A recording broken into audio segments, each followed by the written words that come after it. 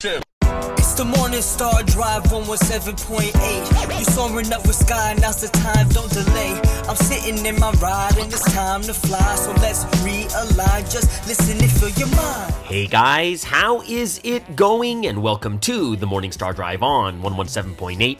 It is Monday, January 29th, and so happy for you joining us. We are ready to start another day together with the Lord. So subscribe to us on YouTube, follow us on SoundCloud, and make sure to support us on Patreon.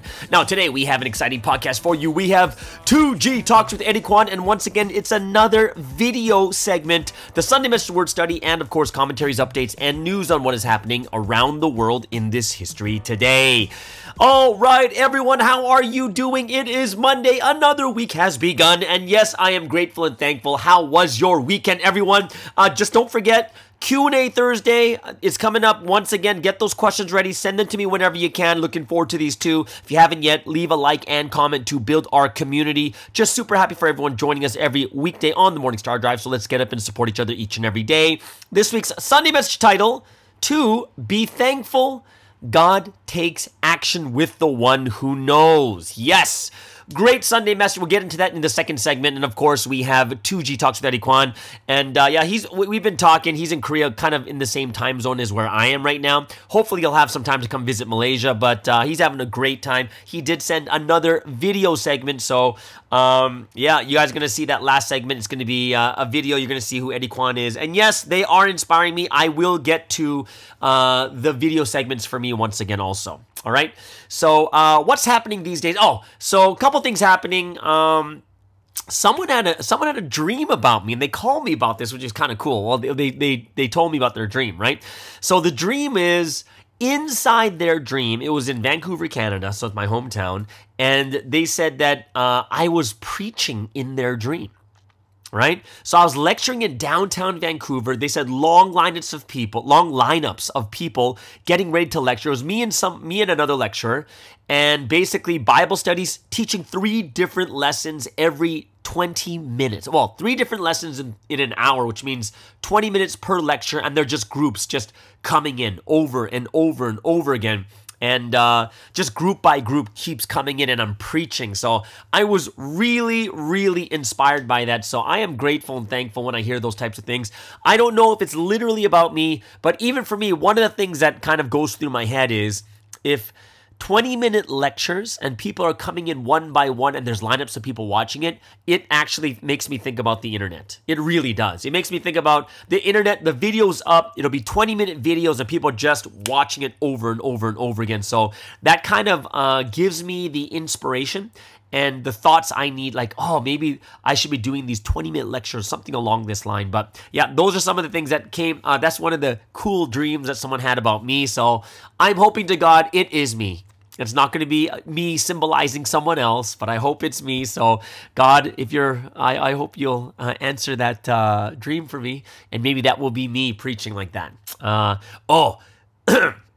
watched a movie on the weekend, and I'm going to tell you guys right now, those of you who like John Wick, there is a new movie, and I'm going to be very honest with you guys. The story is not as good as John Wick. However, this movie is called The Beekeeper. It is wild. Like, the thing that makes it, for me, that made it a little bit more exciting than John Wick is, like, it's just as much violence. There's so much killing in it, right?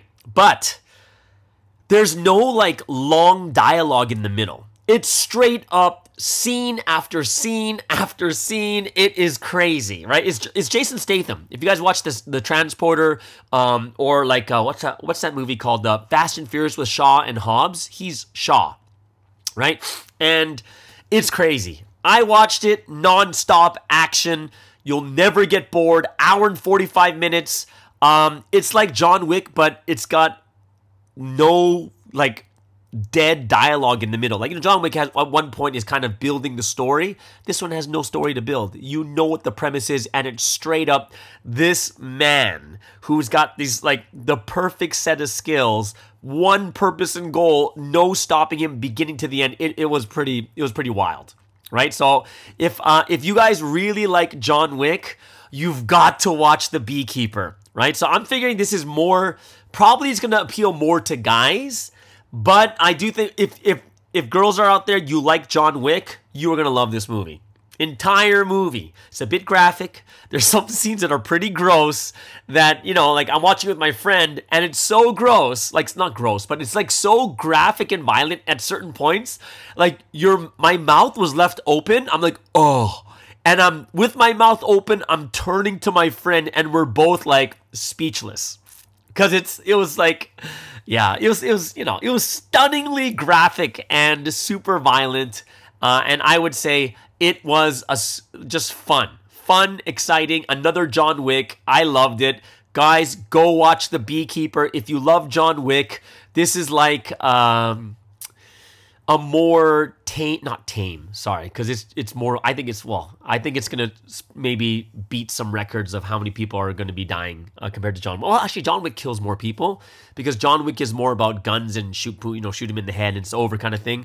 This one is like a lot of skill because it's Jason Statham, right? And he's a martial artist, so when you watch this, you're going to be like, oh my gosh, that is so crazy. Yeah, so like I'm saying, everyone out there, if you do, if you like John Wick, you gotta watch The Beekeeper. I loved it.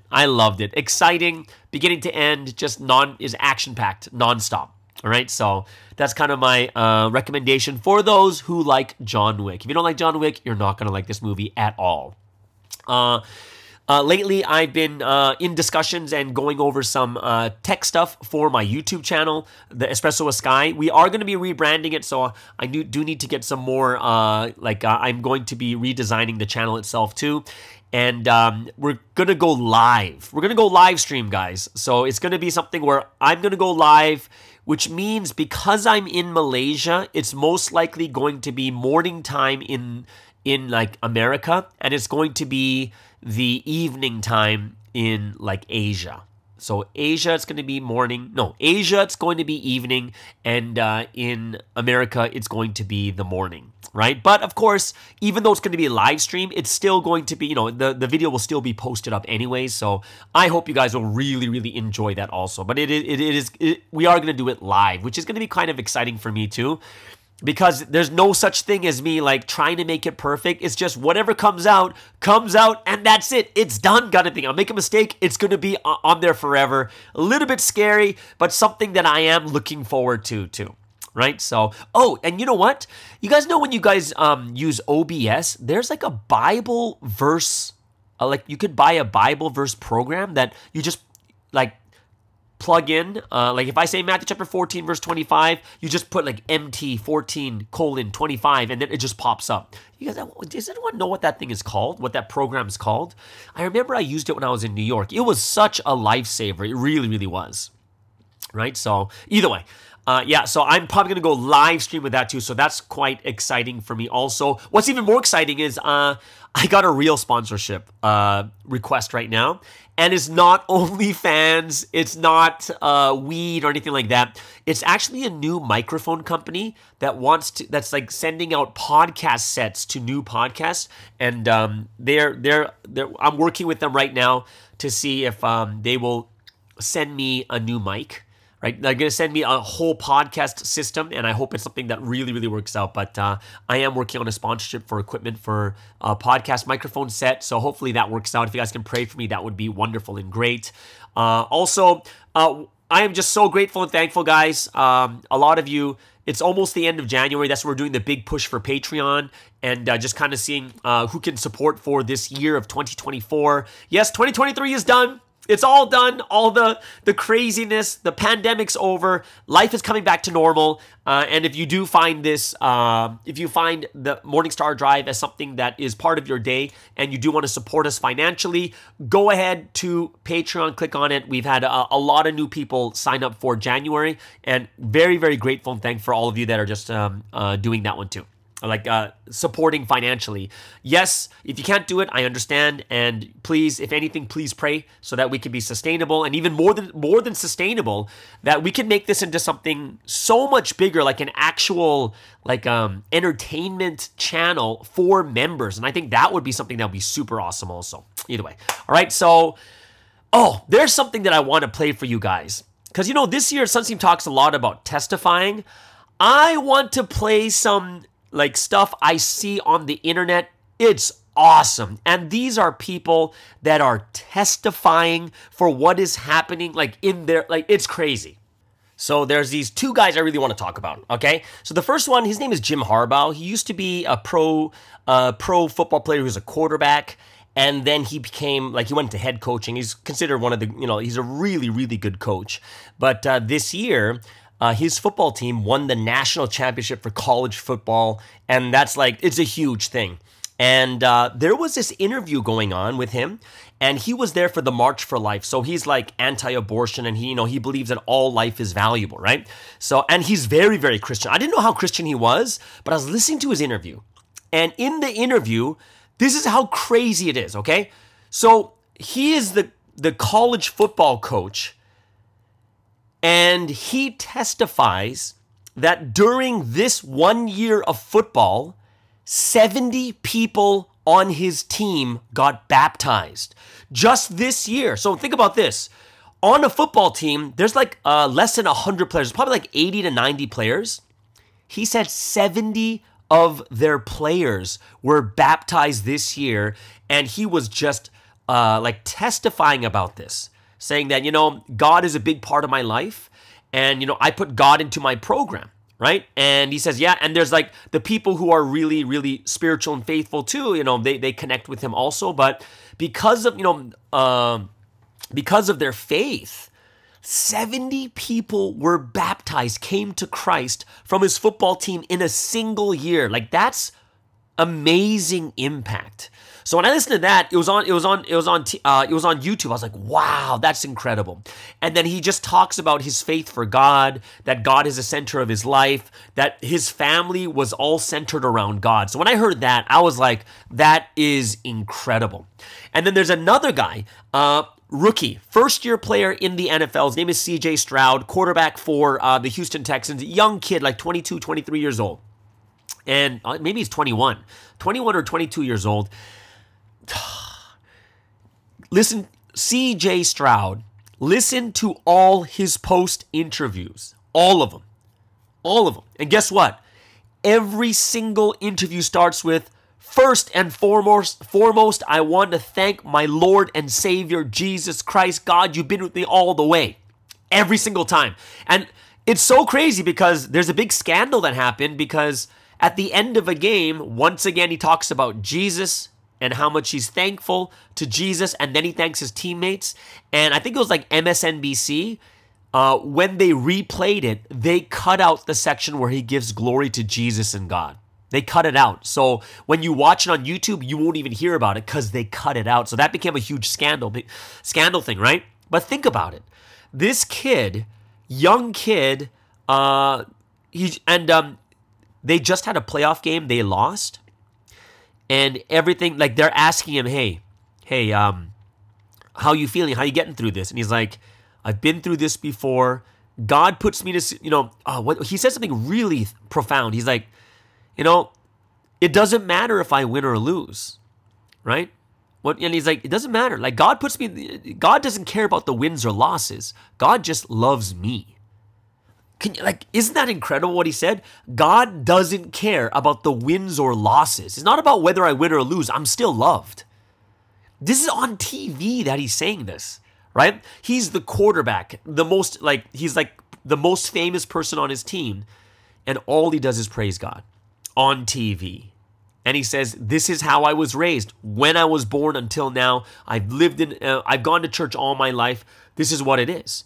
I think there's one other player that I was listening to. He was a running back, I think. I forget what his name was, but he just said, I feel... it was a guy named Tua Tagovailoa. He's also a quarterback. Young guy, too. He's probably like 24, 25 years old. And he says he feels sad because he wished he could go to church, but all the games are on Sunday. And he says, it's been tough for me for these last couple of years because I have to watch my services online. But he's saying that in front of everyone. Same thing, straight up. He's like, yeah, this is all about God. My life has been centered around God. This is all about God. So when Sunsteve's talking about people testifying, these famous people that have more to lose than we do, that even like the media are trying to like edit out their thanksgiving to Jesus and God, but these people straight up testifying, they have no qualms whatsoever. They don't care. Like even this one person's question after he says all praise to God is like, well, okay, we know your faith, but what about your friend? Like, what did you do? He's like, no, it's all God. It's all God kind of thing. So it's really refreshing to see people that are not separating their faith from their life, right? So, oh, this is my work life, and this is what I do with my friend's life, and then this is my church life. And I was really, really inspired by these interviews. So go take a look at Tua Tagovailoa. I know his name is going to be very, very difficult, but if you just put Tua, T-U-A, quarterback for the Miami Dolphins, you'll hear him talking about God and Jesus. C.J. Stroud, rookie, talking about God and Jesus. Jim Harbaugh talking about God and Jesus. There's a podcast I listen to. His name's PBD. Patrick Bet-David. Great. He's got so many testimonies about God, but one of them I was so moved by.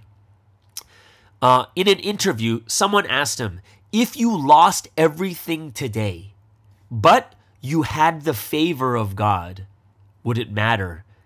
And Patrick Bet-David began to cry. And he says, it doesn't matter what I lost. That's all that matters. It doesn't matter. And he's crying. He says, God has done so much for me that if I lost everything, but I have his favor, that's all that matters. And he was crying. There's like silence because he's crying. They're getting him a tissue because he's so in love with God, so thankful to God. And for me too, I was like, that is inspiring. That's more than just saying that I'm a believer. That is more. Like he is willing to profess, confess, tell everyone, yeah, everything is because of God. And these people are all super famous, super successful. So when I saw that, I was just like, wow, like this is the life, this is the place where we have to get providence at. Like that's the place we need to get ourselves at, is being with God in everything we do, giving glory to God, giving thanks to God, letting people know that no, this is not me. Everything that I have right now is because of God. There's no one else kind of thing, right? So I was just super inspired by that. So yeah, if you guys ever get a chance, listen to those interviews where these people talk about God, even PBD, Patrick Bet-David, crying because he wouldn't care. This guy's worth $200 million, and he doesn't care if he loses everything as long as he has God's favor. And you know he was serious. Here's a man crying on like TV because he's so thankful to God. So for me, crazy inspiration. I loved it. And I was like, wow, like this is where we should be. I'm gonna talk a little bit about this a little bit later too. But yeah, because I had a couple discussions over the weekend. Great discussions. Some things that, some things I'm still stewing over and thinking in my head and digesting. But there's one comment I heard from a good friend of mine, right? And it's about evangelism. And we're talking about like, what the conversation last week is a tough conversation, right? We talked about marriage. It is a tough conversation. It really, really is. Right? And it's something that's not talked enough, and we don't talk enough about it, then it's held in, and people are going to have questions, and people are going to struggle over things they shouldn't be struggling over if we just have conversation, right? So even for me, I am down for more conversation all the time, right? And the big, the thing I was bringing up is like, yeah, like I was thinking about, long-term solution is like, say, evangelizing guys. Short-term is something else. I would say there's a great short-term ways to do these things too. Actually, let me talk about it right now. This might be controversial to some of you guys out there. I don't think it's controversial at all. I think it's something that people should be talking about because of the current situation. This is what I truly, truly feel, right? Long-term solution, but here's the interesting part. Let me get into like the conversation I had first. When I brought up the long-term and short-term conversation last week, this good friend of mine is like going, well, you know what? We talk about this solution is not really the main issue that we need to deal with, right? This is just what you'd call, what do you call it? It's a symptom of what the real problem is, which totally makes sense to me, right? And then now what we're trying to do is to change the way we evangelize. So we're like, come on, guys, it's all evangelize guys. But then he said something really profound to me. He's like, I don't care whether I evangelize girls or guys. What matters to me, is there someone out there seeking God? And that for me was inspiring. It really was. Right? I was like, yeah, that's so true. Evangelism is not about, oh, I'm not going to choose you because you're not a guy, right? Even though we're desperate for guys. But the big thing we're thinking about now is it really just about God? No. When we go to evangelize, we're trying to find the chosen people. We're trying to find the people who are ready to come. We're trying to find the people seeking God. We're not here to force in so many guys. Because another thing he said to me was something that I never thought about, but I think we do have to think about it. And the statement made was, how do you know that this is not God that is putting us through these dry times? That's a profound statement that I've never thought about. I'm just thinking about, oh, we got to solve the problem. Right? How are we going to solve this problem? How are we going to solve this problem? But the thing that never dawned on me was, how do you know that this is not God that is putting us through these dry times, right? And in my head, I'm like, true, but what if we're getting judged? I've never thought about that. Are we getting judged? You guys ever thought about that? Like, we're going through the path of the cross. And how many times have we heard, like, even through remember the 10 years when that was happening, Sunsim is like, we are the reason that this happens. Because if the disciples properly testified, and showed the world what this history was, this wouldn't have happened, right? Like, we've heard it. Which means if we didn't do it, could this be part of some type of judgment? And I'm not saying it is, guys. So I'm not saying, oh, this is, but I've never thought about it that way. And it's not going to stop me from doing it. It's not going to stop me from evangelizing. It's not going to stop me from, from evangelizing or pursuing life. But I've never thought about that. How do you know it's not God? Where, remember, this coming off the top of my head right now is like, we're not bringing lives, so we're not given life. Given life is like we talk about the physical purpose of creation, and we're not going to have many babies because that's kind of the dry times we're going through because we are so dry in evangelism. We're not testifying. We're not the ones doing things properly. Like, all those thoughts came to my head like, wow, I never thought about that. But we hear about it all the time, about God's judgment. We hear about these things. And like I said, once again, I repeat, I'm not saying we're in judgment. I'm saying I've never thought about it, and it could be true. It could be true.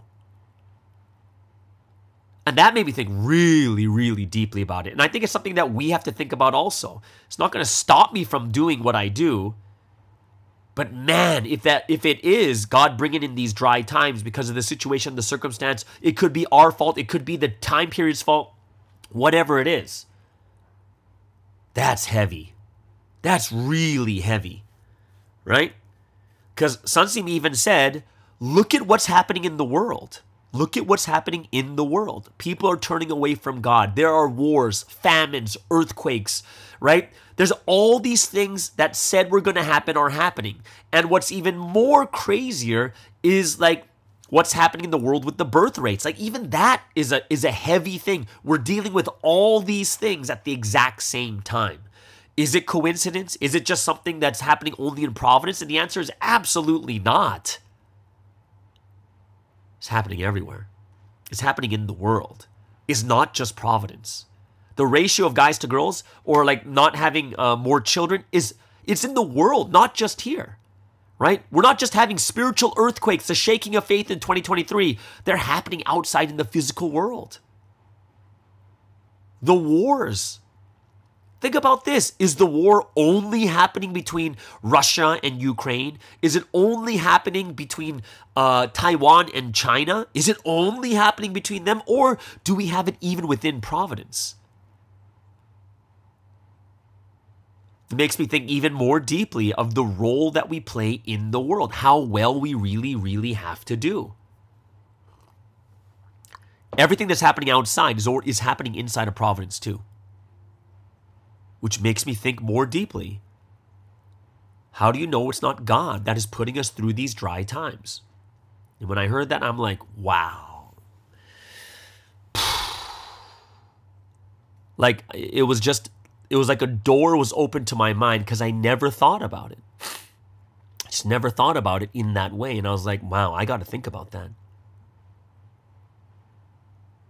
So that was something that was really like mind-blowing for me, and something that I really thought about also. Second thing I thought was very, very interesting too, though. I had another conversation with another friend of mine, and we talk about leadership a lot, and we're talking about a real situation that's happening. Like, just it's a real situation in church, in a country, right? And we're kind of talking how leadership is kind of in a stalemate, right? So what do we mean by stalemate? Stalemate means that it's not hot or cold. It's just kind of staying alive, like leadership itself. It's in a stalemate, right? And we talked about the current situation that we were looking at, and it's like we see that many times people are put into a leadership position, but these people are not actively trying to do or be a better leader. Like, every situation is handled the same way it's always been handled. Super cautious, super safe. And for me, I call this like defensive leadership. There's nothing moving forward. We're just waiting to be hit. And then we're ching, ching, ching, ching, ching. Like, we're like defending ourselves from all the things that are coming towards us. And it almost feels like with the current leadership that I see in a lot of places is just hoping that nothing bad happens. But put it this way, if you have 1,000 arrows shot at you, and no matter how fast you are, and you're like, ching, ching, ching, ching, and you're like, blocking. I'm not being racist, guys. I'm not saying ching, ching, ching, ching, ching, like, racist thing. Right? Guys, I'm Asian. You'll know I'm Asian, right? So it's like, ching, ching, ching, ching. It's like, you can block as many arrows, but guess what? 1 or 2 arrows are going to get through if you're just defensive. And what ends up happening is the worst thing possible, which is what? Stale leadership where everyone just tries to make sure nothing bad happens. There's no growth. And everything's always done in the safest way possible. No risk, but not just risk, calculated risks. Because there's risks you shouldn't do, but there's also calculated risks that you calculate and you know that this risk is better. It's just everyone waiting to make sure that nothing bad happens. And like I said, when those few arrows get through and something bad eventually happens, it just reinforces their thoughts like, see, something bad happened, so we have to be more safer. And for me, I'm just like, it's never going to grow. It's never going to grow. It's never going to get better. It's always going to be at the same place. Like, let me tell you what a calculated risk that I take on MSD. And you guys know this, right? I am transparent. I am super transparent on MSD because I know that it's not transparent anywhere else in the world that I have been to, that I've seen with my own eyes or heard with my own ears. I think the only place that I've really heard that is quite transparent is probably Australia. I think they're the ones that are probably ahead of all the other countries. Like, think about what happened in 2023. When do people start talking about it? It's not transparent. Leadership says nothing, and people have to find it on their own. And what I heard at the end of 2023, people are like, without your podcast, we would never know what's going on. And what happens is, since leadership doesn't talk about it, the people are finding it on their own. People, their friends, their family is telling them, and they're left to defend themselves, their own faith in their lives, and no one is there to support them. And what about the lives that you're taking care of? The lives that you're taking care of are seeing all these things, and then what happens? Since you haven't heard anything from leadership, you don't know what to say to these people except don't ever watch that. Someone finds out we know nothing about it, so we can't even properly take care of these people. So what's the calculated risk? The calculated risk is, I would rather be transparent and say everything about it. Say everything. The risk is some people will be affected And my calculated risk is these people are going to be affected regardless. There's going to be that 20% in the church will be always affected by everything. Some people are going to be affected. Yeah, that's a calculated risk. Some people are going to be influenced by it. That's a calculated risk. Why? Because a calculated risk also involves what's the alternative, right?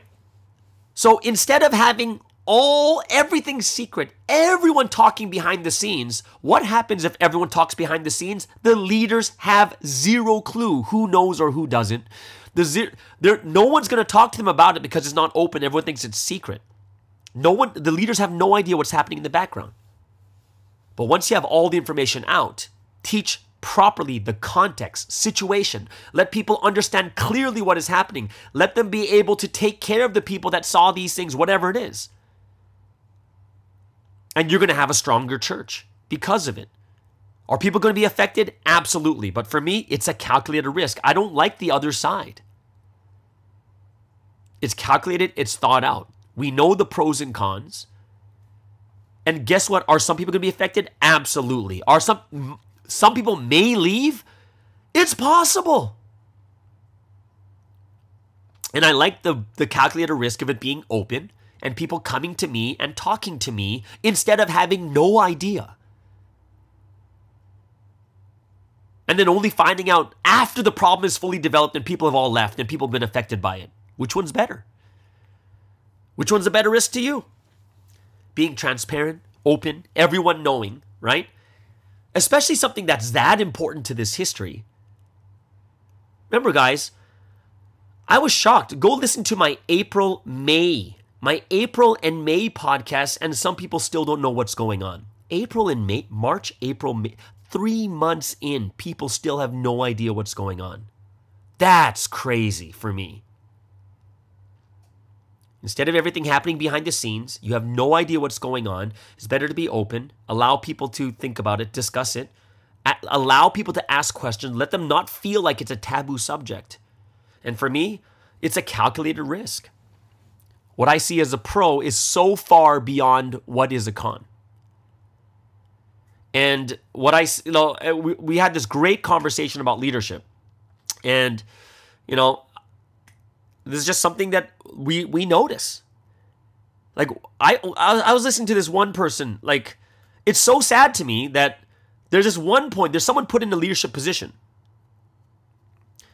And someone goes in to support them. But their only rule, the thing that they're told to do is, just help as much as you can on the, around this person. Just don't make this person upset. I'm like, what? That's the worst thing I've heard. This person's leading, just don't make them upset. They're young, they're this, and this. Just try to help them out as much as you can, but be very quiet. I'm like, so you put a person in position where if they get upset, they basically shut down the entire system and no one can say anything, but just bear with that person until it settles? What is that? That makes no sense to me. I was just like, wow. I would never work in that situation. I would actually be the rebel pastor, go in and break it up and say, hey, it can't go like this. You will never grow. This will never get better. And it's like what I said before with with Coach Jim Harbaugh, with CJ Stroud, Tua Tagovailoa, Patrick Bet-David. They are in a platform and position to make a difference and tell people that God is king. He's number one above all things, and that's why they're successful. When are we going to start to grow? When are we going to have, And here's the crazy part. When I say when will we start to really grow, the first thing people are thinking is evangelism. I'm not even talking about evangelism. I'm talking about you as an individual. To reach that point where everything, you are so thankful to God. God is the center, the core of your life, that every time someone asks, it's about God. Without God, there's no way. It's all about God. You're not ashamed to pray in front of people. You're not ashamed to do this or that. Personally, this is just me. Until I see growth, right? Evangelism is not the number one thing on my mind. It's not. Because I truly feel that evangelism is a fruit of personal growth. It's a fruit of a church's growth. Evangelism is not the number one thing for me. If it was, I wouldn't be doing this podcast. I'd be doing a podcast for newcomers, but I'm not. I'm doing it for us, for members. Evangelism to me means nothing if the internal condition is bad. Now, if the internal condition is growing and slowly improving, that's, of course, when you evangelize, people are moving into this growing community, right? But if the internal is very toxic, you're bringing fresh new lives into a toxic system where people are not growing, and we need to grow, right? What does it mean when I say, when will we really start to grow? It means the church itself. It means the departments, the leadership, the individuals. What I kind of see is, and I'm guilty of this myself, is come to church, receive the word, and then for the rest of the week, I'm expected to grow on my own. You guys ever feel that? I don't know if you guys feel that.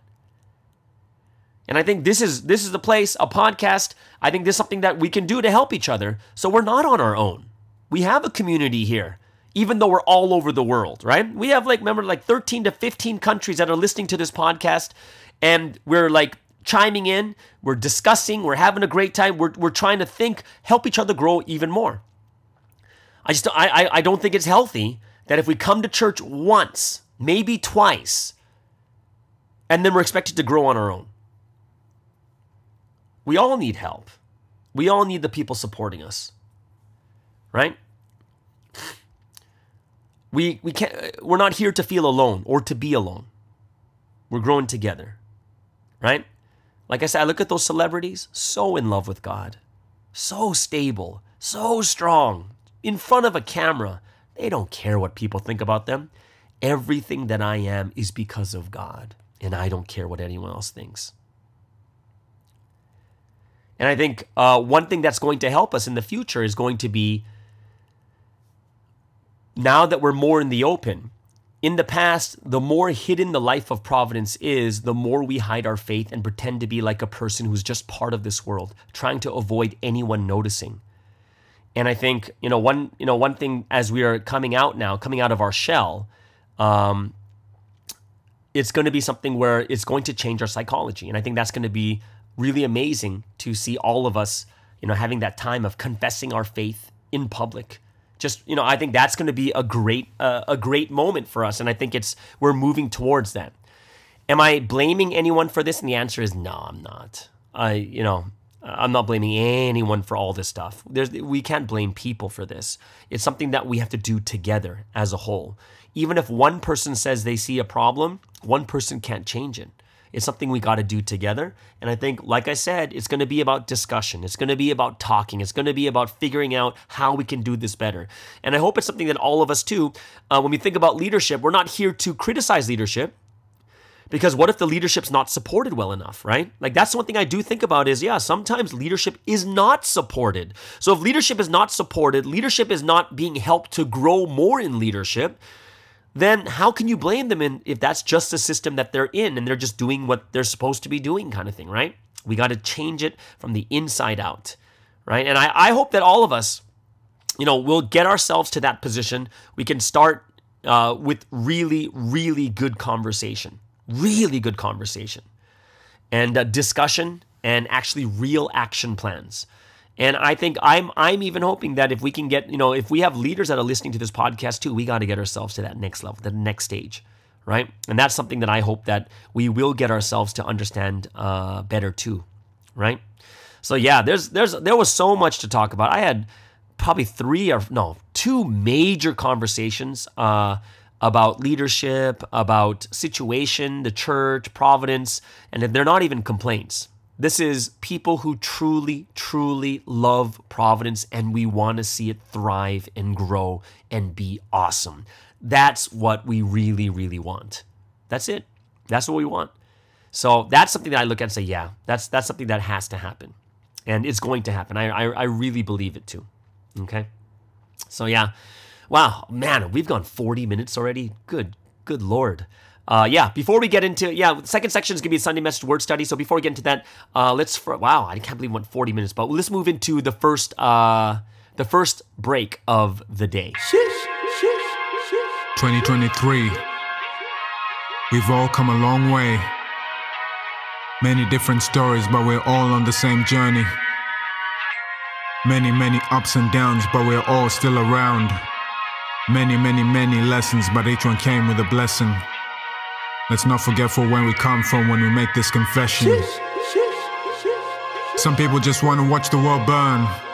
As for you and I, let's set ourselves on fire, shine a light so bright that will make the people say, burning life, Look at the flames in my eyes, watch it burn, but don't stare too long, you might lose your sight. Some people gunning for our downfall, but they'll never see our demise. Burning life, who's the one? I'm the one, he's the one. Are you the one? No, we're the ones who keep the fire going till the day we die, till they see the light, make it bright, till we hear the people say, born sinner, never could be ill. I know I'm back from the dead, yeah, the Lord is my healer. I took the red pill, that's why I call him teacher. When you learn about the spirit, oh, there ain't nothing real. The one you learn from determines your entire destiny. Learn from the one who taught about eternity. Cloud craving, paper chasing, the joy is only temporary. I don't wanna do the same thing, so I hard to count the vanity. I keep my eyes on the prize. I'll never sell my soul to the devil in disguise. With both hands on each side, I'm holding on to dear life. I keep my guard up, never back down. When it goes down, I call on the Christ.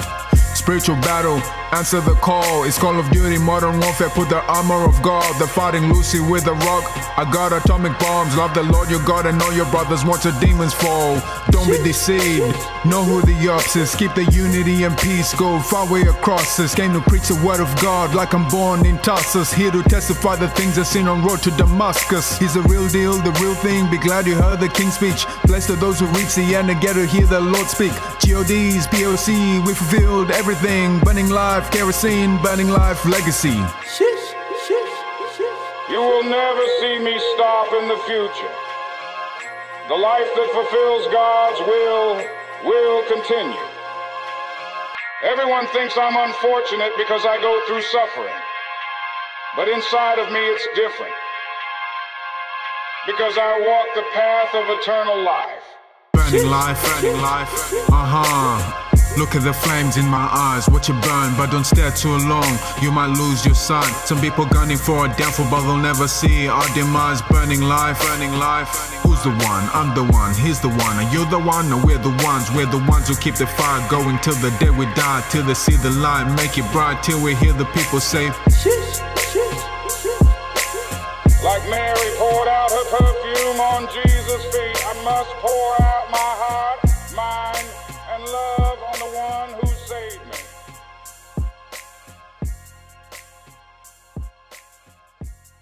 All right, so let's get into today's word study. And every Monday we do have the Sunday message word study. A lot of people looking forward to this too, as word studies are the favorites for everyone.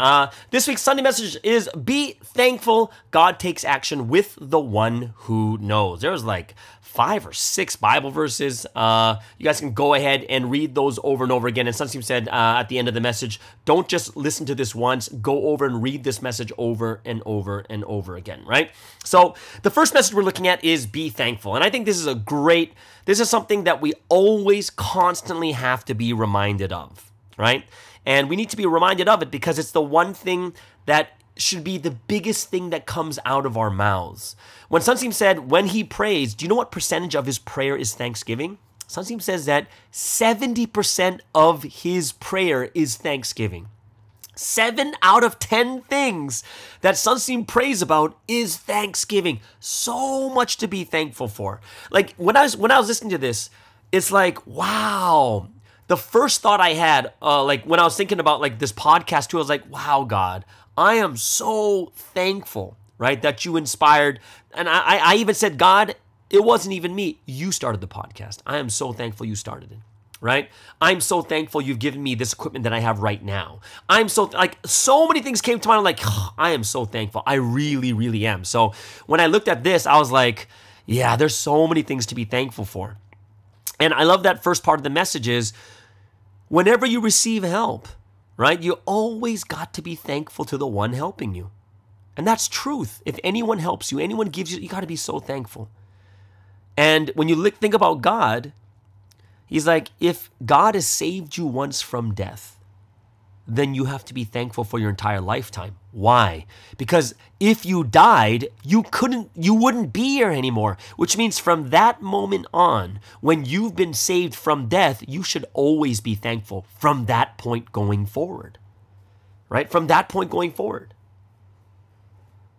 And, this is one of those big things where Sunstein has said this in the past too, is it's when we are not thankful is when we move towards death.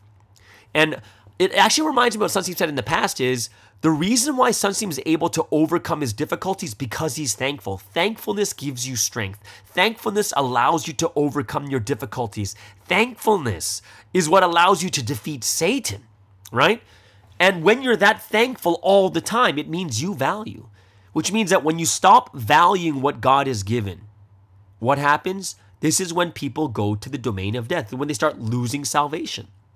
And that's why this probably was something I'll talk about even more tomorrow is calculate what God has done for you in the past. And he's like literally said, I want you to think about them one by one. God has given something to each and every one of us. Look at those things. Rejoice, be thankful, receive strength, live fervently.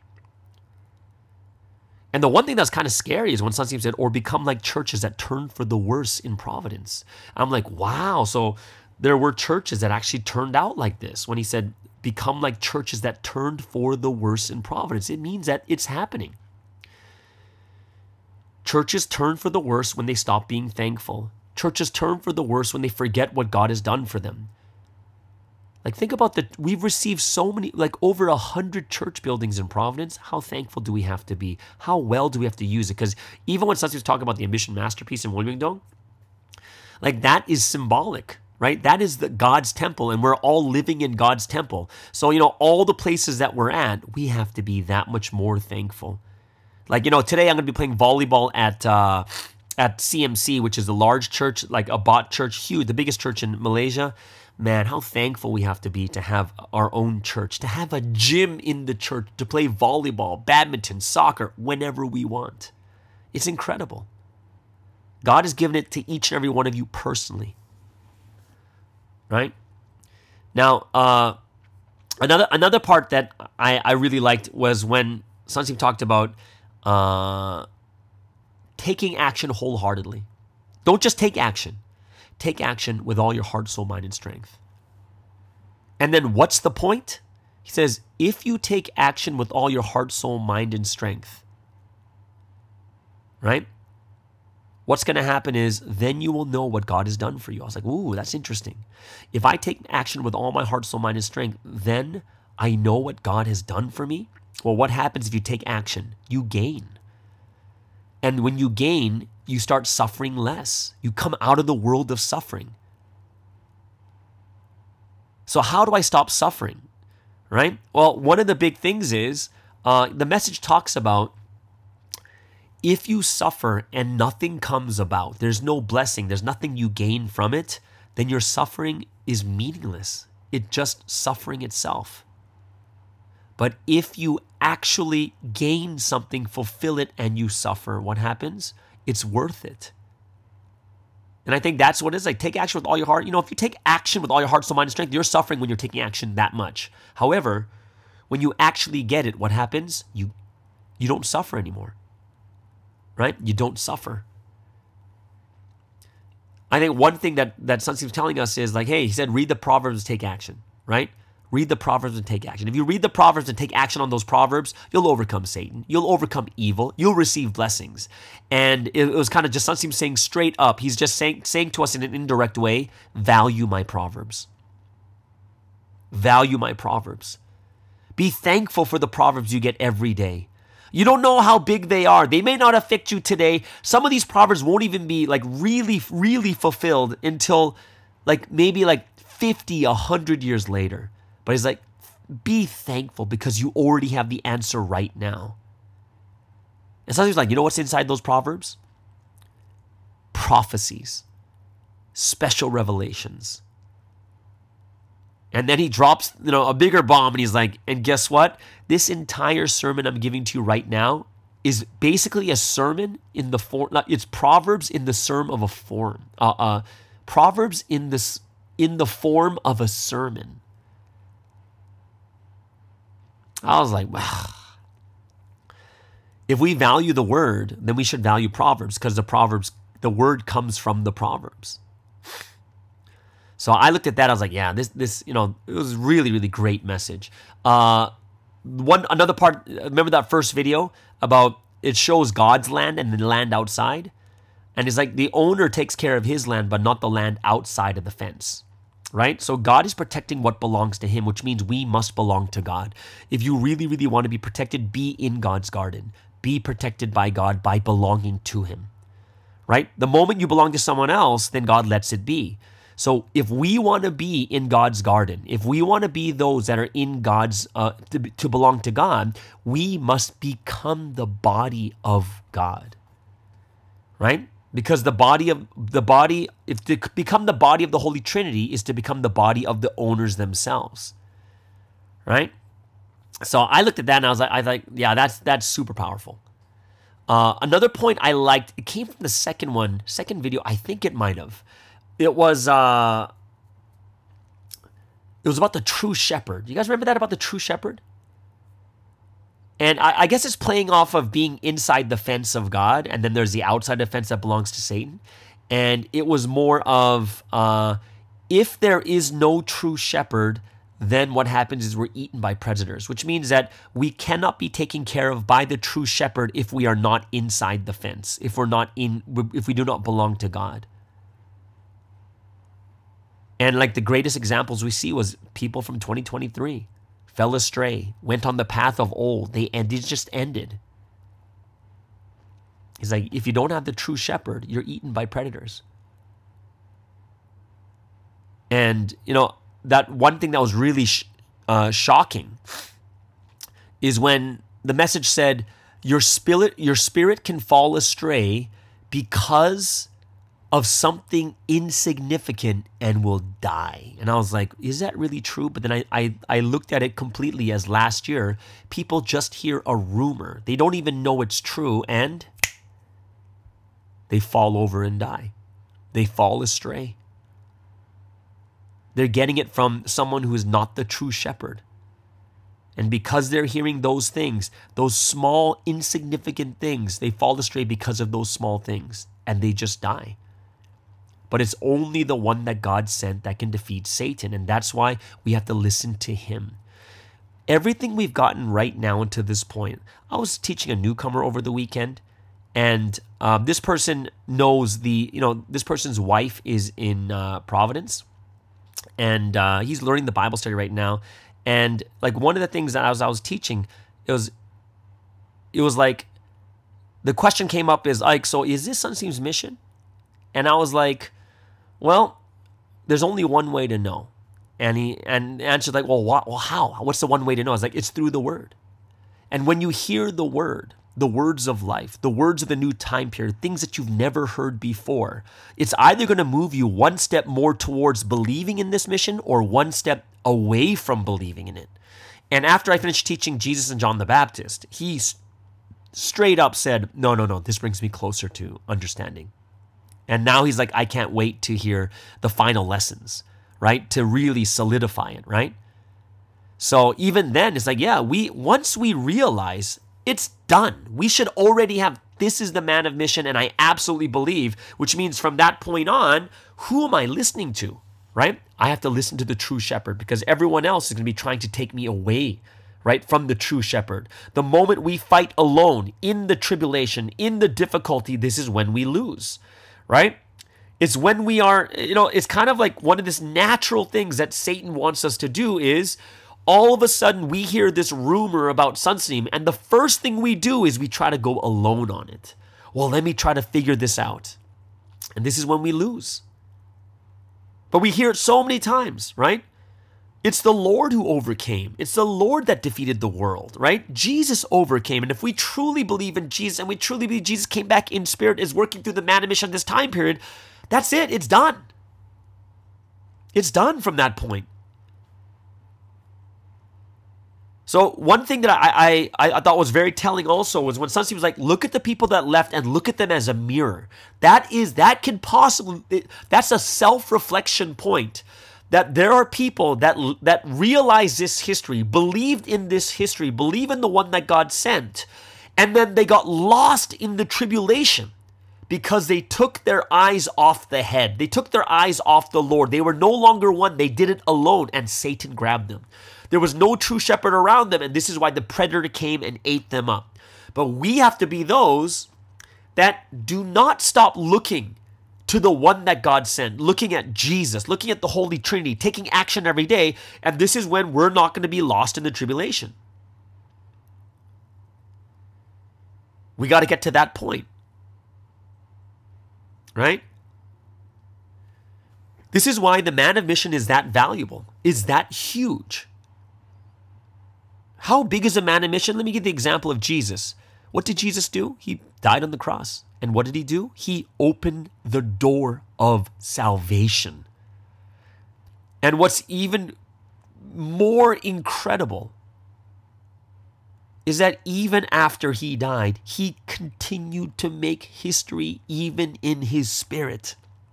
That's how big this person is that even if he dies, he's still working. He's still running. It's path of history, 1,000 years. It's been opened. History is moving. It's pushing forward. People are going to come, right? We have to understand this really, really deeply, right? One thing is like whether tribulations come or not, whether you go through injustice. And here's Sunstream talking about his own situation. You still got to do it. Even in his youth, he still did what he needed to do, even though he suffered, even though he's hungry, even though he's cold. You got to keep doing it. In the future, we're going to have the hundreds of thousands come. Millions will come. And Providence is not going to be like it is today. We have to think about the future. You got to think about the future. And one thing that Sunsteam said about Warmingdong, he says, Warmingdong was completed in the right time. And if you didn't make it at that time, we would have lived in suffering. So he got it done. It got completed in time. And I think, look at us right now. What's happening at the right time? What's happening in time? What's happening in the right time? It's about us making ourselves, completing our mission, our responsibilities. And if we use what God has given us, not just the physical things like the finances, like our houses, our churches, everything else, but think about your spiritual gifts that God has given you. Use those gifts. Use those gifts that you have been given, whether it's about management, hospitality, leadership, preaching, lecturing, whatever it is, use it even more valuably. And then God will allow us to use it even more valuably than we are right now. And that's even reminding me of like, I was feeling so guilty at a certain point, like, oh man, I should be lecturing even more. And I should. I think I do need to lecture more. However, I can't waste it. And this is why I'm doing YouTube. I don't want to waste it. Gotta preach. Even if it's on YouTube, put up one lecture, you're going to have hundreds, thousands, tens of thousands, hundreds of thousands. They're going to watch it over the next 10, 20, 30, 50, 100,000 years. So I hope it's something that all of us will really be able to understand the time we're living in. We only have a short amount of time that we're able to work at our peak, right? Only a short time. Remember when there was that, what video was it? The third or fourth video where it's about the Ambition Masterpiece. They didn't have any rocks. And then, Sunsteam was given the Ambition Masterpiece rock. It's just a single rock. And Sunsteam had no idea what it was. But it was something God gave. It didn't have any shape, and he just used it. And then 27 years later, they're like maintaining it, getting rid of the bushes and flowers, whatever, and put new flowers in there. They got rid of a beehive. And then from the sports field, Sunsteam looks, it's like, whoa, that's an eagle's head. And then he said, whoa, no, I realize now why it's called the Ambition Masterpiece Rock. It symbolized God, but it took him 27 years. It didn't end when you just made it. It didn't end when you first got the rock. Even though the rock still stands there as it is today, as it was before, you just trim stuff around it, and all of a sudden you're like, whoa, this is what it is. And you realize at another level. And I'm saying that all of us here too, guys, Don't stop what you're doing. Don't stop your missions. Don't stop using your talents, because it might be a lull. Think about it. 27 years where it just stood there as the Ambition Masterpiece Rock. And then 27 years later, something clicks and the next level is reached. And that's going to happen to us too. Even though we may feel like, oh, is this really enough? Is it like, are we really getting, am I really contributing to the church? Am I really doing this? Am I really doing that? And you might be thinking to yourself, you're not doing much. But what I'm telling you is you are doing it. And it's something that we have to recognize is we may not see any difference or a different level being raised until years later, until we make it that much better. It's all down to how much do you value what God has given you? How much do you value the skill God has given you, right? Because the message said, you treat it valuably, use it valuably. Then the Holy Trinity will allow you to realize more value, discover more valuable things. And it's not just with the gifts that we received, it's how we treat the Holy Trinity and the man and mission. And this is when we're helped more. This is when we're blessed more. Oh, there's so much in this message. I can't go over every single part. There's just so much in it, right? The history of grace and the Holy Spirit is going to take place. It's going to take place. Everything we see, everything that we see now that may not look that valuable or great, just wait a little bit longer. Value everything God has given you. From my laptop that I'm using, from my microphone to my earphones, right? Just like even right now, right in front of my face, I have a cup of, a good friend over here in Malaysia sent this to me, magnesium and muscle support, magnesium tablets, right? High strength for muscle support. Because, I kept talking about, I play volleyball, and then I'm gone for the next 3 days, whatever. Like, they gave me these tablets. Perfect. Exactly what I needed. Right? Got to value it. How do I value it? I eat it every night. I'm basically almost done this. This tube is basically almost done. Right? I hope all of us too value everything, including the health of your life also. Right? That's one of the reasons why I like this intermittent fasting, because it's healthy for my brain. The losing weight part, it's not a big deal to me. That's not something that I'm really caring about. But I really care about the functioning of my brain. Right? So let's really be thankful, guys. Be thankful by valuing. Be thankful by doing. Be thankful. There's so many different. Don't be thankful just one time. Don't be thankful because the atmosphere is telling us. What does that mean? It kind of reminds me of giving glory to God for 15 days. We're giving glory to God because we're celebrating. But don't give glory to God only in the 15 days. Give glory to God at all times. Don't follow just the atmosphere. Don't be thankful just because this week we're doing that. No, it seems like I'm thankful every day. Every single day I'm thankful. And how do I know how thankful Sunseem is? Guys, how many times have you heard Sunseem's sermon when he receives a rock and then we hear about the same story over and over again for the next 3 months? Don't you guys remember that? He's like so into trees, and he's just talking about trees for like 5 months straight. We're like, oh man, I know the story, right? But he's that thankful. He's that thankful. This is something that's pretty powerful. If you keep complaining, it becomes slander. Right? Complaints become slander. That's why be thankful. Be thankful. 2 big questions with answers, right? The first question was, why don't we receive bigger things, right? And that's something that we want. Hey, why don't I win the lottery? How come I only won $100? How come I can't win $1,000, right? Or whatever, I want a bigger house. I don't know what it is, the things that we're asking for. Well, number one is you didn't value what's already been given to you. Or you look at those things, just ordinary. Nothing major, nothing big. That's why you don't receive bigger things. Second one's even more powerful. It's just you lost your first love. And losing your first love is the result of not valuing continuously until the end. And eventually, if you never find that first love, you're going to be forsaken, right? We got to be deeply in love. And it's kind of like one of those things I talked about last week in the Wednesday message. You have to deliberately right? You have to work on your love. That's a powerful statement. Work on your love. Don't just work hard. Don't just work hard on anything. Work hard. Work on that love between you and God. So those are two answers for why don't we receive bigger things. Second question is pretty powerful too. How to receive more blessings? Well, number one, same thing. Value everything that God has given you. Value it. Use it. Use it until there's nothing left. But number two is be thankful. Be thankful. Be thankful.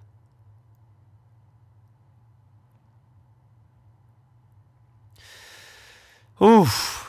This message is heavy. Well, not heavy as in like deep, like oh my gosh, it's really like, oh, it's about judgment and stuff. It's more heavy as in like, wow, there's so deep, so many deep things in here. Like it weighs on your heart, right? It really does. Hey, well, did you find it interesting about people that are trying to design things like Wonmingdong on their own? I didn't even know about that. About that person almost died trying to build it and the government told him to rebuild it again. Like, no, put it back to where it originally was. Which means, it basically straight up, only the 1 cent can take action according to that design. Right? I had no idea that people said they're going to build these things on their own. I'm not sure why they'd want to do that. It makes no sense to me. Because if they think it's wrong, if they think Providence is wrong and they leave, why would you want to make something that's like the symbol of Providence on your own? Like, why would you want to make it? It makes no sense to me whatsoever. Right? Oh, I'm leaving Providence and I'm going to build my own Wonmingdong. I'm like, what? That makes no sense to me. If you really think it's wrong, then you shouldn't build it. Build something else. Build something that's more towards you, right? Or what you think is right. And this might be KJS. I'm not sure. I don't know who this is talking about. There's someone who says they will make a new doctrine with their followers. It sounds like KJS. I don't know that. To be honest, I don't even know if that's really her. But these are all actions that are leading towards death. And I think the most important death, which means the domain of death in the spirit. If people are leading people like this, they're leading their followers to death, if you think about that. This one is a little bit interesting. Like, Sunseem's giving us all these hints. He's talking about the North and South. He's talking about Korea being united. When you think about that, like, oh, can it ever be united? But it's very interesting. He said, for the North and South to be united, they first must unite in faith with God. And I'm not sure if you guys know this, but that was actually the original plan. The John the Baptist was from North Korea, and then Sunseem's from South Korea. They would band together, they would come together, unite as one, and there would have been one country. That was supposed to be one of the original plans. Got to come together through the one that is sent. Got to come together through faith. And then what Sunseem said is, if time passes, the situation is going to turn back to being hostile. And people are going to suffer. That's scary. And this is talking about like real life, right now things. Also, it's like God is always on the side of Abel. Amen. Right? Cain's always going to receive the price of their sins. Whew. Yeah, there was so much in this message. Like, it wasn't a long message either. Was it long for you guys? It didn't feel long at all for me. It wasn't a long message. After I look at the clock, I was like, oh, it was pretty short. But, no, was it short? I think it was like a little over an hour and 10 minutes. Was it? Something along that line? But it was so meaty. There's just so much in the message itself. Like talking about how valuable the man of mission is. If you don't interpret perfectly, you cannot take action perfectly, and then you cannot fulfill God's will perfectly. Right? And that's why only the person that interprets it perfectly, which at the time of Jesus, think about it, he appeared even after death in spirit, 2,000 years, only in spirit, but making history. Because if you think about it, if you don't know everything, if you don't interpret perfectly, then how can God fulfill the will through you if you don't know the will perfectly? Right? One stroke missing, one dot, one T that's not crossed. It means the word can't be conveyed perfectly. What are the two most powerful words we have? Well, it came out in the message, resurrection and advent. Those two are huge. And it's about Jesus' spirit dying and resurrecting and the return of Jesus' spirit. Like those are the two big ones, is the resurrection and advent. So here it is, the New Testament, they're all waiting. They're still waiting. Whew, so much. Hey, what'd you guys think about that star and the nuclear fusion example he gave?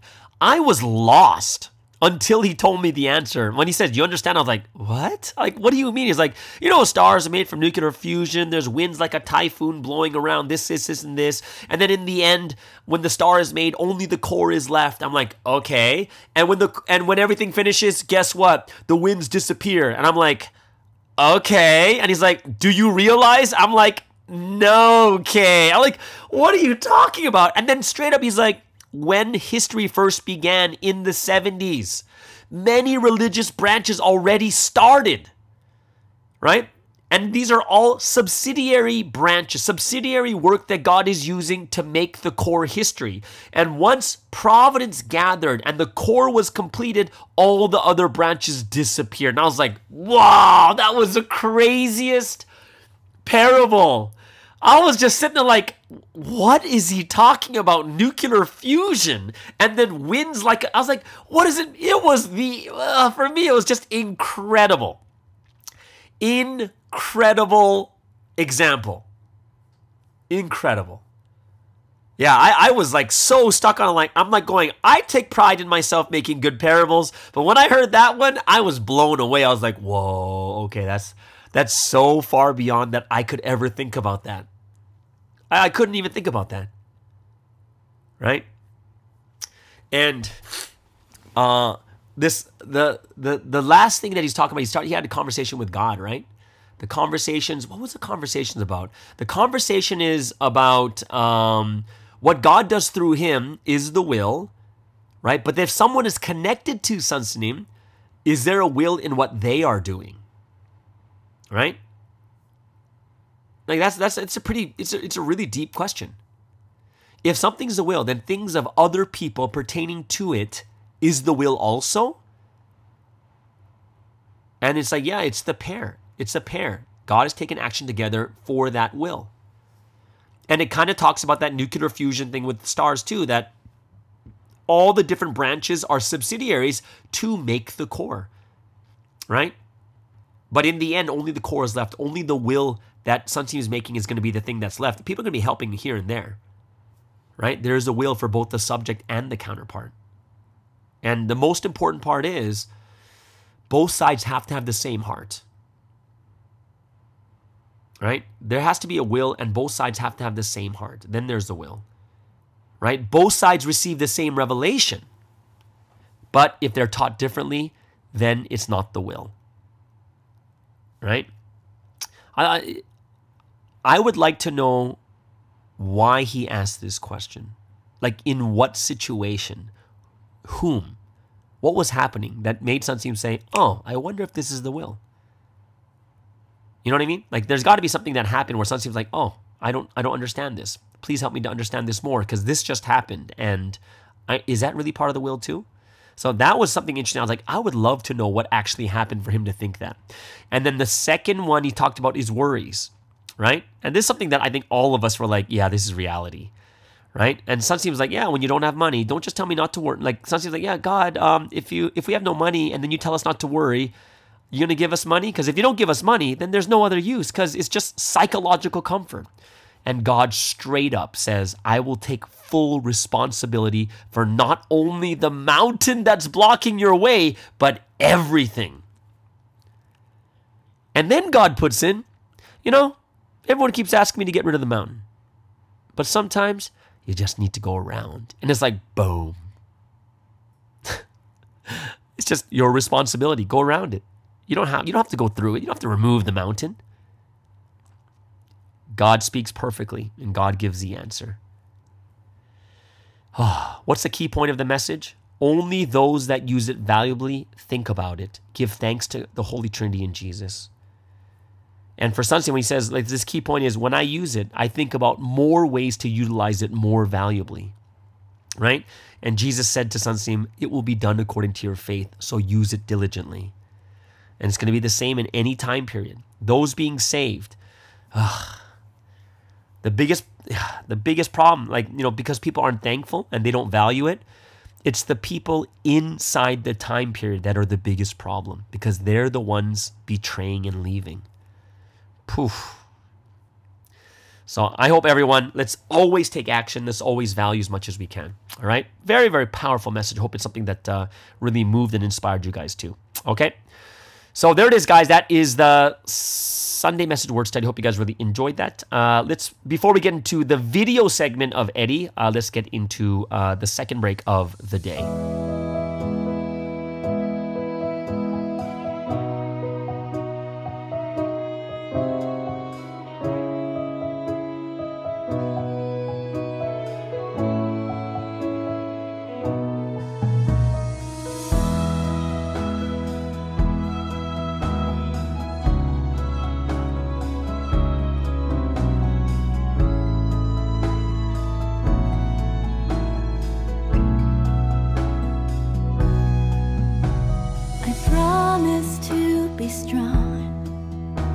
To live with God in my heart. The tears you shed pray all night long. Your love and light at the break of dawn. The days when you were gone, your words stay here in my heart. I'll hold on to you tightly, Lord. Your word is your love, I'm not alone. Now even if this dark world is frightening, wind and waves and thunders crashing, no matter what, our love will not change. You're with me and I'm with you. I will always, always love you, no matter if the world forsakes you. From all the love and miracles through you, I've witnessed the truth. I'll fly high with you. I will never, never leave you, no matter if the world forsakes you. With all the love and blessings from you, I'll never forget all that you've done for me.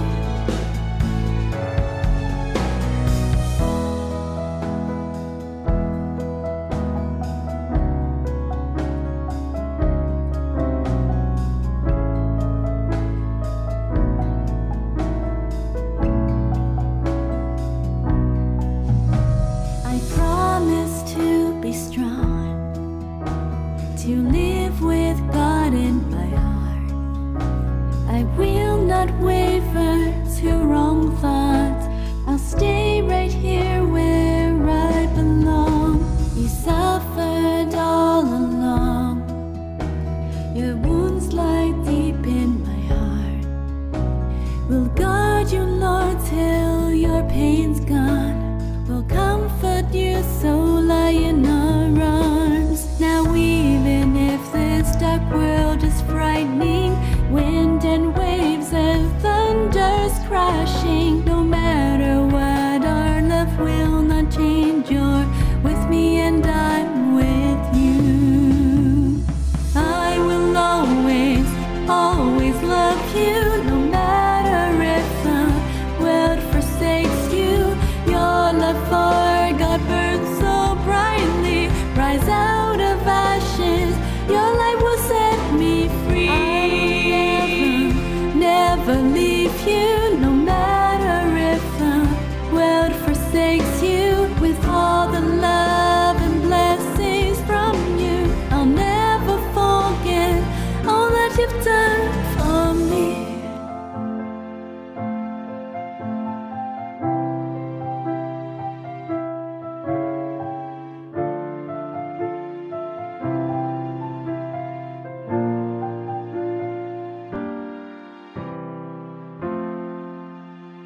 Okay, so here we go, getting into the final segment for today's Monday podcast.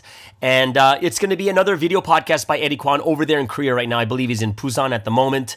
And he's just piecing together some footage from the week that he just, the week that he just went through. And I hope that you guys are going to enjoy this. This is Eddie Kweon with 2G Talks. Hello everyone, welcome to another week's episode of 2G Talks. I know it's quite different, being able to see faces and video. In the last few weeks, we've been sending footage from Myeongdong and from Korea, and the response has been really amazing. So I'm really grateful that people have been really thankful and appreciative and wanted to see those things. And, I'm sure Pastor Sky already knows, and you guys all know of Pastor Sky already too. He himself wants to provide that kind of content to each and every one of the listeners on the MSD 117.8. But, as we were talking about these things, it's going from audio to including video. It really requires a lot more work, right? So I think it's been something that we've been kind of putting off, and I apologize to Pastor Sky for causing something like this, so that maybe going forward we really have to really raise the level and include video in all of our footage. Today, this last week, there were like a lot of amazing stories, and so I want to share some of the footage related to that too. But as it's like really our first time transitioning over into doing something like this, I wasn't even sure how to edit the footage in a way that would really tie together. So I just wanted to provide some additional explanations. So this last week, our family here, my cousins and my aunt and my uncle and I were supposed to go to Jeju Island, right? For those of you who don't know where Jeju Island is, it's an island off the coast of Korea, like between Korea and Japan, and it's a really beautiful place, right? Like it's considered one of the natural wonders of the world, and we were excited to go. But the day before that we went, they said that the winds here in Busan were too strong, and so the planes aren't able to take off the next day. Right? And so it was really a big deal, especially for our family here, because it's really not easy to take time off of work in Korea. So, when you have your set days, you can't really, move them around, right? And so my aunt's family is really busy too, and they've been doing so much just to take care of me as well. And so it really wasn't easy to try to adjust and change, right? So we were like really kind of desperate for that day, trying to see if there's another way to go to Jeju or something like that. But the entire time we did feel, and this entire trip we felt like, just like with the footage from Myeongdong last week and the previous week too, that really God's in charge of everything and he's in charge of the schedule. And so things will work out really well, right? If it's God's will for us to go to Jeju, we'll go to Jeju. If it's not, then we won't. And so at night, we came up with some alternate plans, because when we thought about it, we're like, okay, we still don't want to waste this opportunity, right? Like for my uncle and aunt to both be free and my older cousin to be free too. It's not really a commonplace occurrence. And so we're like, okay, let's not waste this time and let's go somewhere, even if it's just for a day or two, right? For one night. And so we were brainstorming a bunch of places. There's Gwangju, right? This very beautiful place, and all of these different options. But twice we played this like ladder game, like where you put the end result of where you're going to go at the end of a ladder, and we played it once and we ended up in this place called Namhae, right? But then the first time they weren't satisfied with how it went about, so that we played it again. But the second time too, we got Namhae again, and then so we went to Namhae. And at first when I was going, I didn't know where Namhae was. I don't really know what it was about, but it was really this island. This one's like attached to Korea, a lot more than Jeju Island is. And so it's a little bit south. It's southwest of where we are in Busan.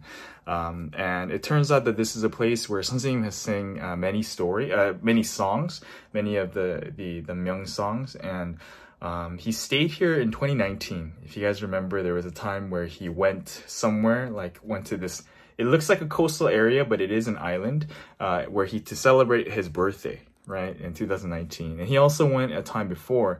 And so while we were there, we heard these amazing stories and like the, you know, the stories behind the great song, right, of the things that he did there.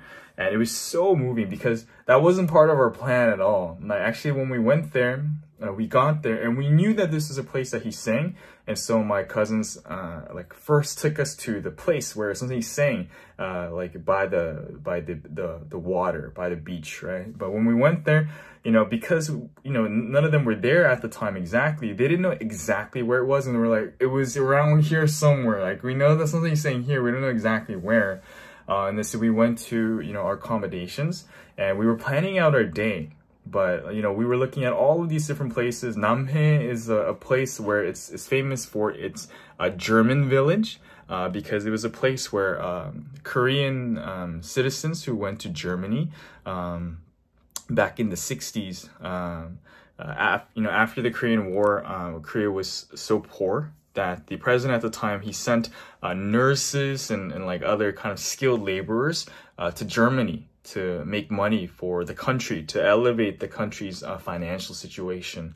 And then so, like, I think in the 60s, like, and in 1978, right, like for the beginning of history, they pulled out of Germany completely.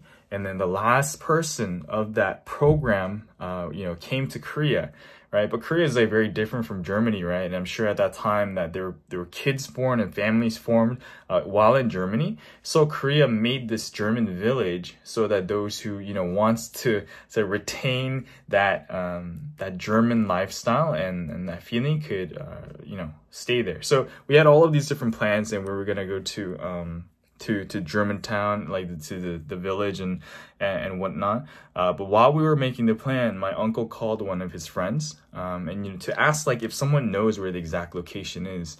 And amazingly, the head leader of the Namhae church was giving a tour to some male face stars from another region just the day before. And it turns out that they were at a cafe hanging out, like just like down the street from where we were.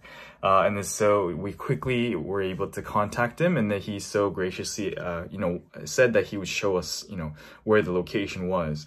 And so we had no idea, we still had no idea at the time what it was going to be like. But from that moment on, we went out, and we were out the whole day, right, together with this pastor. And he showed us place after place of all the places where something like sang the great songs, all the stories behind it, right? Like, this person is someone who really wanted to take after the Lord and like do things as you know, as Jesus did through something, right? And so he wanted to find like image rocks too. So he located all of these image rocks, and he knew exactly where, you know, something sat to sing a song and how to get there, and the stories behind it, and the stories behind Namhae too, right? So there's a particular thing. I'll wrap up the introduction. So I'll introduce like 2 clips. So I think the first one is kind of obvious. It's like the place where something sang. And then the second thing on this footage is the place where something stayed. And I kind of go over this part, but, you know, it's this incredible view too. And maybe going forward, I'll be able to share these stories to you guys in greater detail.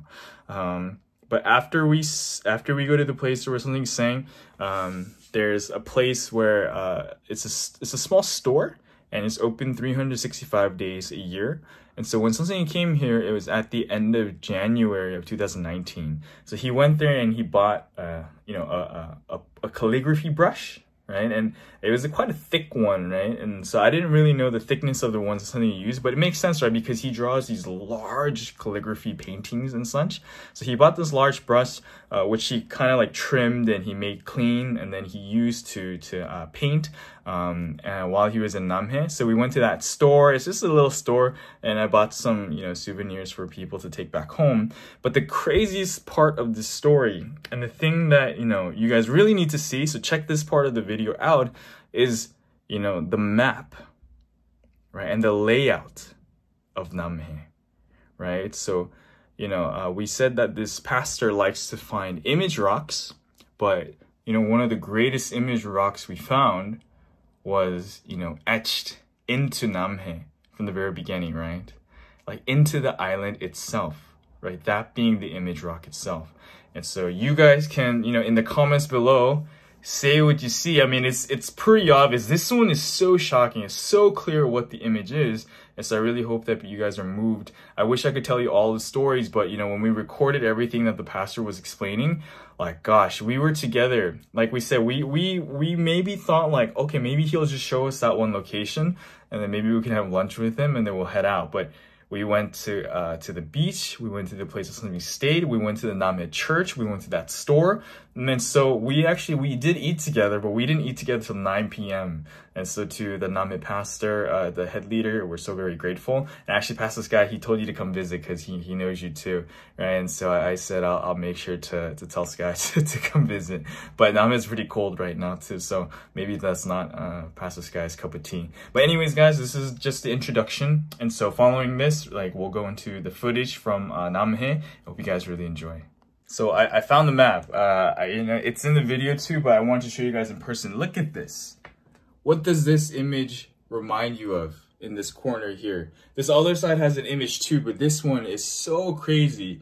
There's gonna be better footage in the video itself, but this entire island is in the shape of you know, 선생님 while he was praying, right? That you can see in the Book of Salvation and in the other places, right? With this image. But anyways, okay, I hope you guys enjoy. 눈이 와가지고 빼고 바로 이쪽으로 돌렸는데 그 친구가 계속 지금 하나님이 스케줄을 잡아주시는 아니거든요. 네. 이세예요, 얘. 지금 교회 전도사로 지금 뛰고 있어요. 진짜?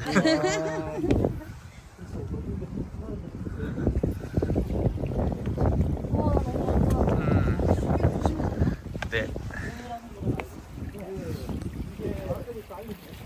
물이 빠져야 들어올 수 있어. 지금 이제 물 들어오는 시간. 와우. 오.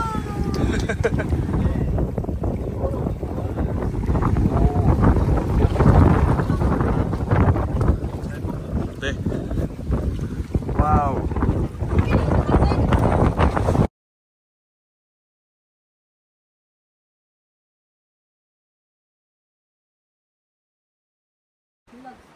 This is a place where 선생님 stayed in Namhae. We exercised here, played, sang 2 songs here back in 2019. 새로 남아있대요. 전부 다 리모델링했어요. 싹 다 리모델링했는데 여기만 리모델링 안 했어요. So all of these other places have been remodeled, but only this one villa that 선생님 used is still intact. 나 여기서 뒷자리 한번 찍어줘. 네, 그래, 찍으세요.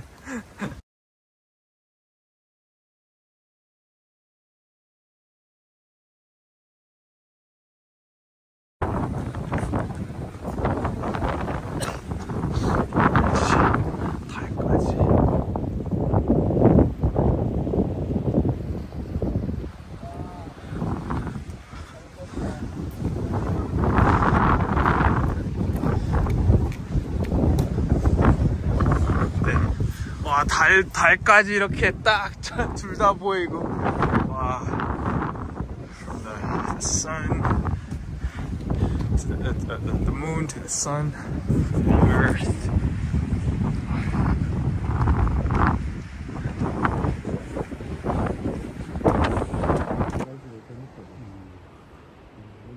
이게 점점 일찍적이잖아요.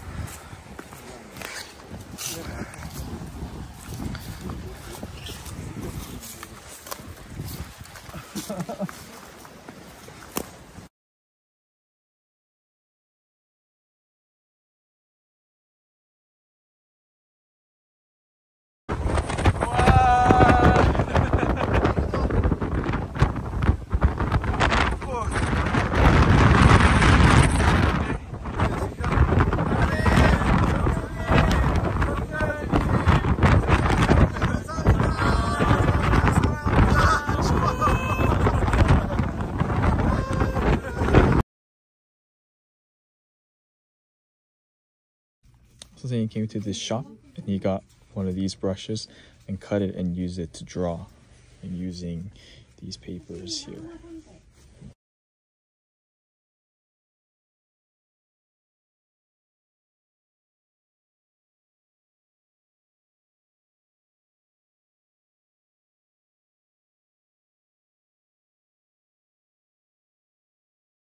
And that's a big thank you to Eddie. And once again, we are so thankful for the videos that you keep sending. I hope that you continue to do this. And yes, it is inspiring me. I got to start doing this too. All right. So there it is, guys. That is today's Monday podcast. Hope you guys super enjoyed it. Enjoy your Monday. And we'll see you guys again tomorrow on the Morning Star Drive on 117.8. It's the Morning Star Drive 117.8. You soaring up with sky, now's the time, don't delay. I'm sitting in my ride and it's time to fly. So let's realign, just listen and fill your mind. I'm burning with desire and the passion. Nobody can stop me when I'm like this. I got my head in the zone, you know. I'm on the Morning Star Drive, you know. I'm burning with desire and the passion. Nobody can stop me when I'm like this. I got my head in the zone, you know. I'm on the Morning Star Drive, you know.